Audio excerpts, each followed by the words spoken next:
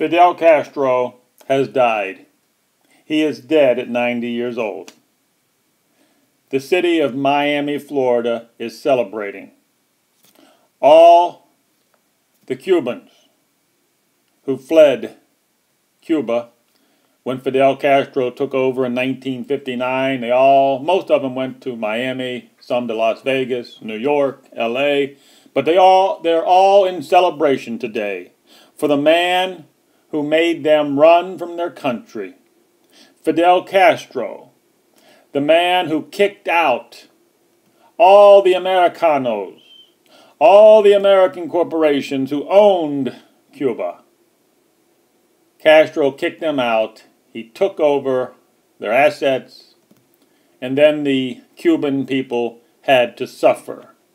All the Cuban people who were left over, who could not flee, they had to suffer for over 50 years of Castro's regime. Make no mistake about it, the Cuban people suffered immensely under Castro.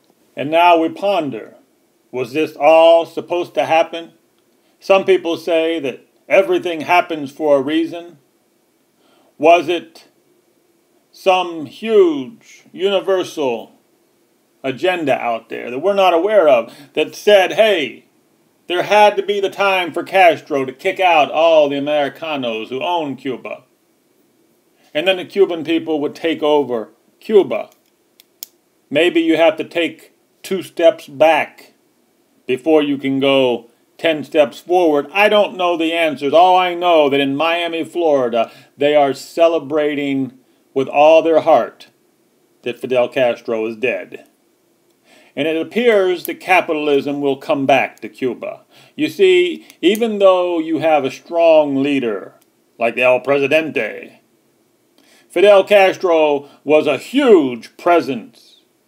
All the poor peasants of Cuba respected him like they'd respected none other.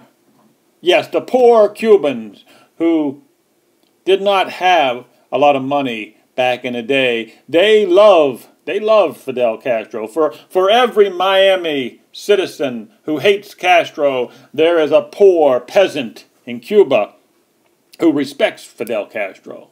So there's a flip side to this coin. But the Cuban people suffered.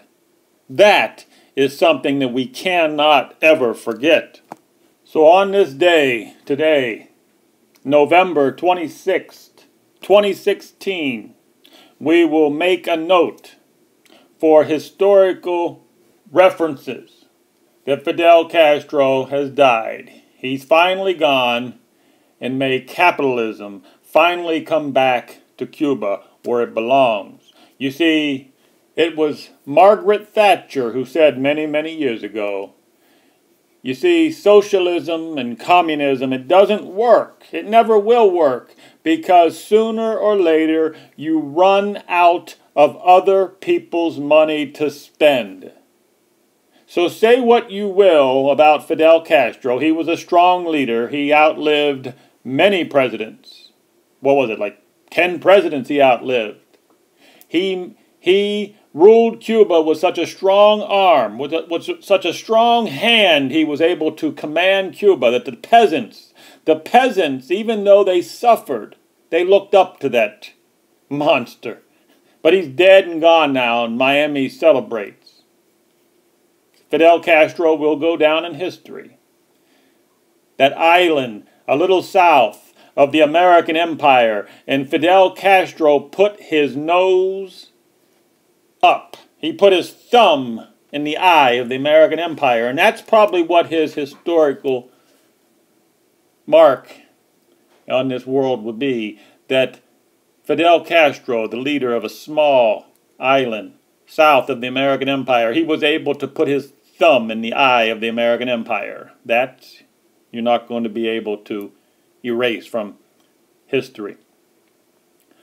But at this point, you may want to turn the video off, because what I did a couple days ago, just by coincidence, a couple days ago I made a little video about the Cuban gene. And it was a weird video. I was probably not even going to upload it. I made this video a couple days ago. What's coming up? I made it a couple days ago. And like I said, I was probably just going to throw it away. But just by coincidence, Fidel Castro is now dead. And I'm saying, hey, is there any relevancy? Do these go together? So at this point, you may want to turn the video off, because now I'm going to go off onto a little tangent about how the Cuban DNA goes back to the Roman, Iberian. So, I mean, it gets crazy. It gets crazy. But I'm just giving you a warning. You should turn the video off now or expect to hear some crazy stuff. So here it comes.